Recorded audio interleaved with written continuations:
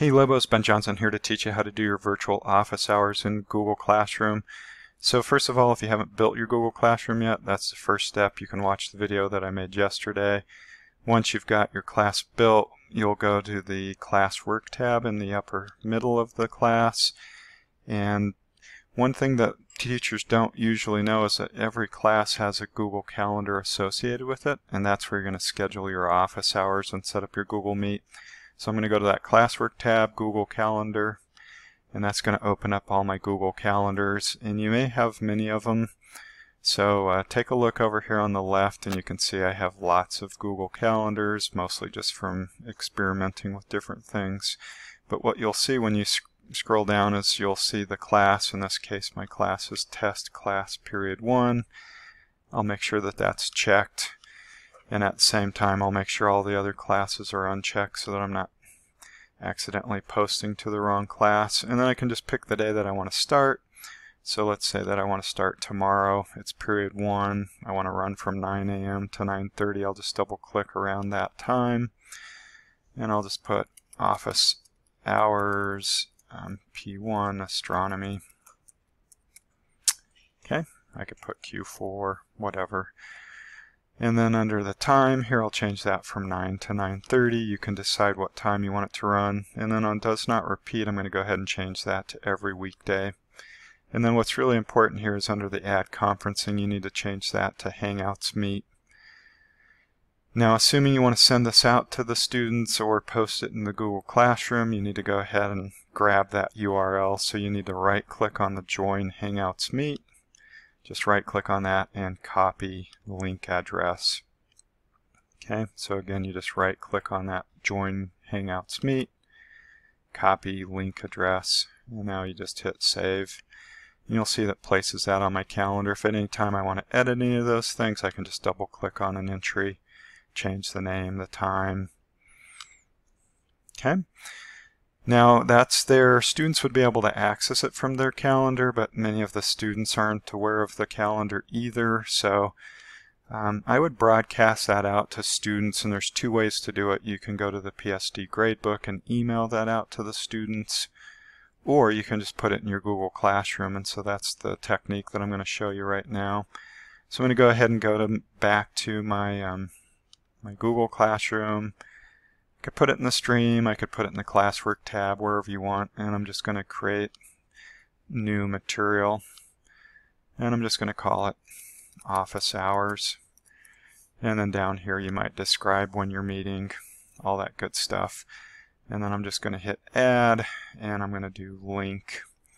I'm just going to paste that link that I just copied a second ago, and then I'll just add the link. And now students are going to be able to use this link to access that office hours every day. And I want to post it maybe in my Getting Started topic that I made yesterday. Or you could put it in a new topic that you make just for office hours. However you want to organize your class, whatever makes sense for students. In this case, I just tell them it's under the Getting Started topic. And I'm just going to simply post that. Alright, and so now how it works for students is each day they can come in at 9.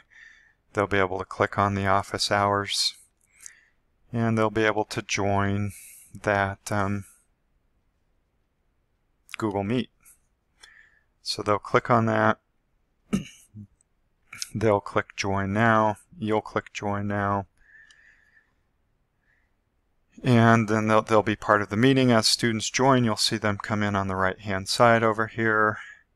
The first thing I'd recommend doing is recording these for the students that aren't there, maybe if you're working problems or that sort of thing. So I'll just go ahead and hit these 3 dots. If you're not seeing the 3 dots, you can just mouse down at the bottom of your screen and this white ribbon will show up, and you just hit these 3 dots and you just hit record. You'll want to tell the students that you're recording these for the benefit of the students that aren't there live. And at this point, everything in the Google Hangout is being recorded, and it will be saved in your Google Drive in a folder that Google makes called Meet Recordings. MEET recordings. All of these videos will show there with a date stamp. Okay, and at this point, students could interact with you. You could interact with students. They'll show up on the screen here. You could click whatever student you want to bring up on the big screen in the middle. You and students can use the little chat feature to ask questions. And they'll be able to send those questions, and you can talk about those questions. Maybe something that you're lecturing about, or maybe you're just trying to connect with students. Okay, and again, as other students join that, you'll see this number increase, and you'll see their image down below. One word of caution that you can share with the students is that they need to enable the camera and microphone on their computer in order for this to work, at least if they want to interact with the Meet. Alright, I'm going to go back to the screen. Assuming that you want to work problems or elaborate on a presentation or talk about a map or a diagram or something like that, you can bring that up on your screen too, so you can just go ahead and hit this Present Now. And instead of your entire screen, which would be okay, you can pick just a window if you want.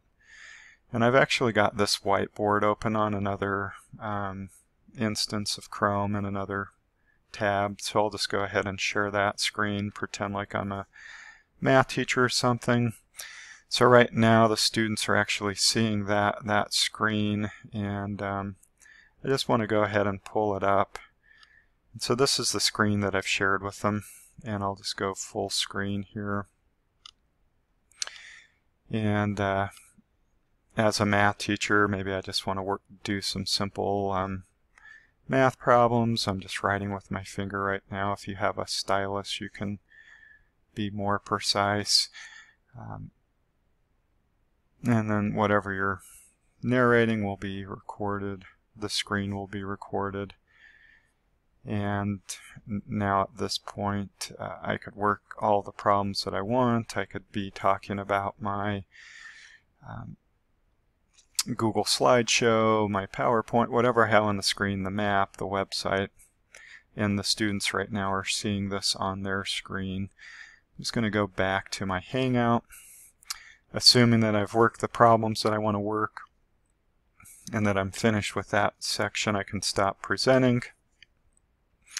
Maybe I can ask students to wrap things up if they have any other questions, that sort of thing. And so once you're finished, say it's 9:30, no one else has any more questions, you can go ahead and hang up this call, and you can just go ahead and click that red phone.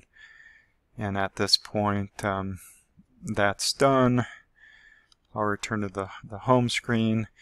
And so now what's going to happen is Google's going to save a recording of that video, and in about 5 minutes it's actually going to get emailed to you. So it will email you a copy with a date stamp. You can actually open that up in your Google Drive if you want. Like I said, it takes about 5 minutes depending on how long you recorded. It just has to render that video. Now, for the benefit of the students who weren't there, you can post that in your Google Classroom, and so I can just go back to my classwork tab, create another item. I'll just do material, and I'll just say office hours from 3-25. Now I can just add that file from the Google Drive, and it should show up here on my recent. I might need to scroll down, and so you may have to give it a minute to appear. You can go back to the email and search for the name on that today, the name to find that. Here's the Meet recordings. So the one that I just made is here, and so you could search for it. If you just go to My Drive, it should show up. So I can just click on that one and add that to the class, and then I can go ahead and post that. And I think I forgot to put it in a folder, so I'll just go ahead and hit Edit and change that to, if it's say part of Unit 1, I can just move that recording to Unit 1. And so now any of the students who were absent that day or weren't able to join us can go back and watch that recording of the session that you did your office hours with that day. Alright, so I think that's all for now. I'm going to go ahead and pause the recording.